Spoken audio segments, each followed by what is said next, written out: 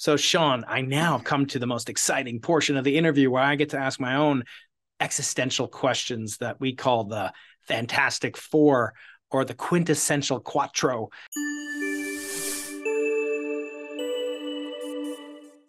I think that if you have quintessential, it should be 5 questions. That's what quintessence means. So alliteration is trumped by numerical accuracy. Yeah. Good. You're the perfect person to point out that error. Thank you, Sean. Okay, so now we're going to break and do these questions. All right. These are questions I ask you about existential meaning and reality of yourself, advice to your former self, and what you think is going to happen in the future, kind of loosely related to Sir Arthur C. Clarke's various laws. Okay, the first one comes down to the following. When you depart this mortal coil, and you're one of the few physicists that quotes from Shakespeare in some of his papers. I find that quite delightful. But as you spring forth at the biblical ordained age for the righteous, 120 years old, the age Moses got to when he failed to reach the promised land, what do you want to put in your ethical will, not your material will? It's a concept in Hebrew known as the zava'ah. It's basically the wisdom or teachings you want to pass on, not just to your biological heirs, of which you don't have any as far as I know. We'll get to that maybe, but to your ideological heirs, of which you undoubtedly have millions around the world. What advice, ethically or wisdom-based, would you like to give? It's always I'm torn because I don't think advice works, but I think it's kind of necessary to give it. I think that advice doesn't work because some wise person says something and some other person goes, oh, that's true, I will do it. That's the paradigm, but that's a failure for how advice works. Advice works if and only if it inspires you to think in a deeper way, right? Like you go, well, maybe I don't agree with that, but I see why they would say that, and let me think about it. And maybe that's the advice I would give. There's lots of different things that I think are true. My usual piece of advice is to young people, don't wait for life to happen to you. Just think about what you want your life to be and go out and get it. And of course, I'm preemptively giving the advice that I would give to my younger self, because that's what I think is important. Like what I wish someone had told me. Like I was very good at obeying the rules and doing what I was supposed to do and taking classes I was supposed to take and things like that. But I just, let the various parts of my education, my career come to me rather than shaping them actively myself. And I wish I had done more of the latter. Very good. Well, Sean, you don't have to answer this question, but I'm gonna see if it's not inappropriate to ask you. I don't think you guys have kids, and I'm wondering, was that a conscious decision? Is that based on anything? Again, if you don't want to answer it, we don't have to. We can cut this all out. But the fact that you didn't have children or don't have them, was that by choice or was it not? Yeah, no, it's clearly by choice. It wasn't a mistake.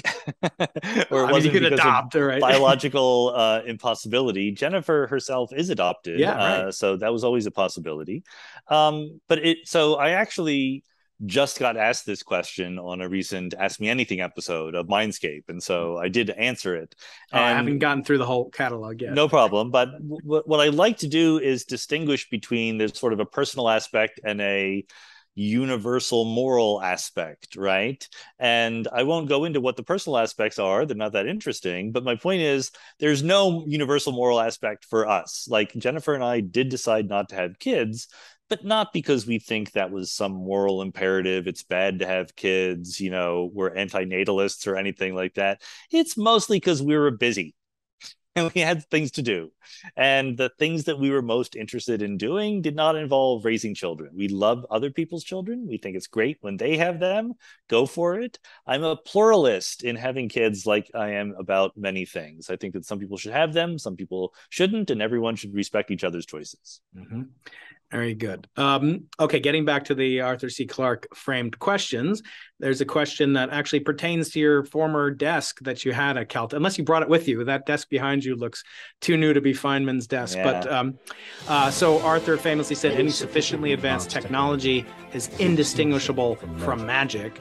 And I like to tie this question into, kind of the movie 2001: A Space Odyssey, where there's these primates, these proto-humans on the savannah in Africa, and they come upon this monolith and they kind of like hit it with a bone and they do all sorts of things with it. But I want to ask you now to look deeper than 120 years into the future, into your crystal ball, and ask, what would you put on a monolith if it was sort of a billion-year lasting time capsule? I'll remind you, Feynman answered this. He would write the atomic hypothesis. What would you put in or on, besides a CD-ROM?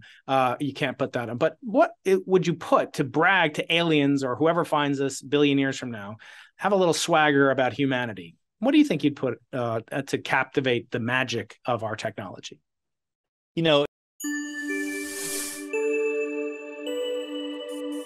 It's an almost impossible question to take seriously. I know what you mean. I know the story of Feynman saying, everything is made of atoms. But I mean, was he just writing those words in English? Could it be supposed to be helpful to people a million years from now? That seems implausible. So probably you would want to draw a picture of something, I guess, right? I mean, you could draw a picture of the periodic table of the elements. That might be a good thing. I would even better love to draw a picture of the second law of thermodynamics or general relativity or something like that, but I don't know how to get those across in a simple, very good picture. So I think that Feynman might have been right, to think about matter as made of discrete units, even though that's not fundamentally true, but it's a stepping stone to understanding things better. If I could somehow get an abstract concept across, it would be something like conservation of momentum, like I talk about in the book. I think that realizing the universe can run by itself, that left to its own devices, things would just continue on at a constant speed. That's really what opens up modern physics, modern in the last 500 years, I mean modern. And so that's the one thing I would like to get across. I just don't know how to do it in a picture. Yes. All right. Very good. Okay. You already answered my third law, Arthur C. Clarke's third law of the only way of finding the limits of the possible is to venture beyond them into the impossible. That's the name of the podcast. So we'll skip to the final question, which is a statement that Sir Arthur made. He said, when a distinguished but elderly scientist states that something is possible, they are most certainly right. When they say that something is impossible, they are very probably wrong. I'm not calling you old, Sean, but what, if anything, have you changed your mind on in your work or in life?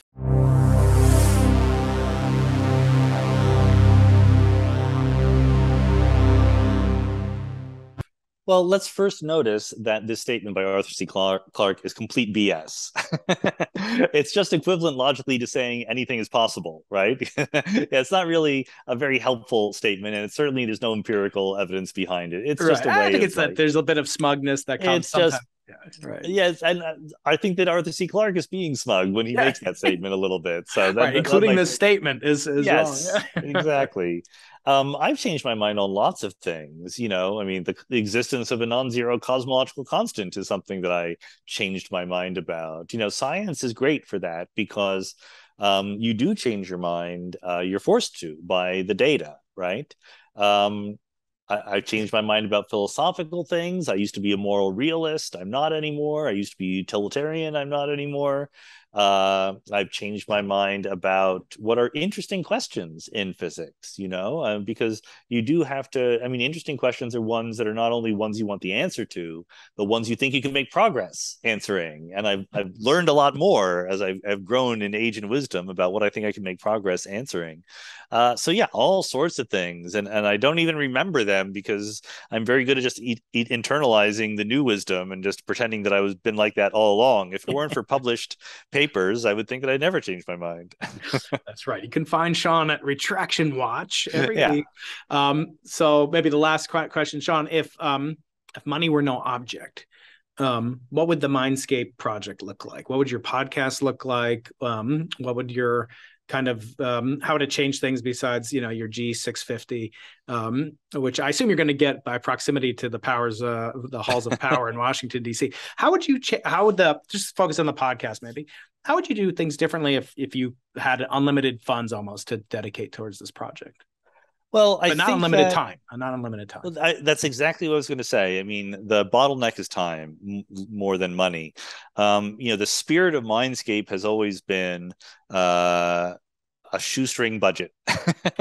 It's, I'm not going to put too much time or money into it. I did, splurge on a nice recording device and some nice microphones. And I realized, that now that most of my interviews are remote, it's very hard to control the guests' audio. That's a whole thing.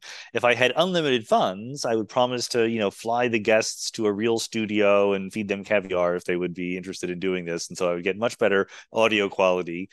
But otherwise, that's mostly it. I think that given what the spirit of the podcast is, money is not going to be that helpful. I would give back all the money to the Patreon supporters and not take ads, I guess. But like even the Patreon supporters, even though they're giving money, I think that what they get out of it as being part of a community is more than like, oh, I get an ad-free version of the podcast, And even with the ads, I get a lot of people saying, could you include links to your advertisers on your website? Because some of them I actually want, Yeah. And so I've started doing that. If you go to preposterousuniverse.com/podcast, on the sidebar, I actually include links to the advertisers where you can get your 15% off Mindscape discount and things like that. So there's not a lot that I would change. I think it's a pretty good system. Yeah, no, it's working very well.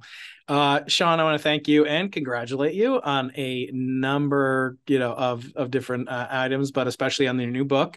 The Biggest Ideas in the Universe, Volume 1, Space, Time, Matter, Motion.